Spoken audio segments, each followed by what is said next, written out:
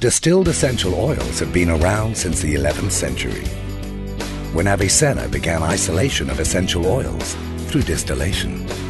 Ever since then, man has been experimenting with a myriad of different scents, from eucalyptus to olives. But how are they made? To find out more, we visit Tropical BioEssence, a Malaysian Bionexus status company that focuses on essential oils processing. To start off, Tropical BioEssence buys the natural resources needed from small contract farmers across the country. This creates a continuous income for these small contract farmers. These natural resources are then brought back to the manufacturing plant for the next step. The plant, such as cinnamon depicted here, are distilled in an industrial steam distiller. The heat of the steam forces the tiny intercellular pockets that hold the essential oils to open and release them. The temperature of the steam must be high enough to open the pouches.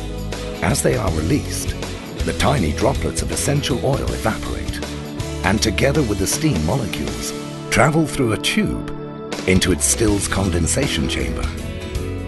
The essential oil forms a film on the surface of the water and is separated.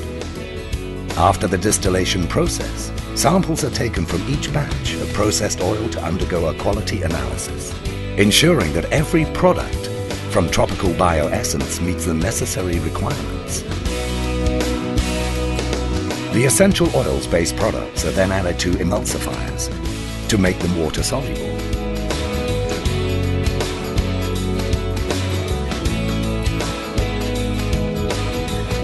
The oils are mixed in a mixing tank to produce the final product. The final essential oils produced are now ready for packaging, labeling, and shipment. These oils can be used to make products such as aromatherapy and massage oils, and other essential oil-based products. From lime to lemongrass, virtually each and every fragrant plant can be used to extract a sensuous aroma.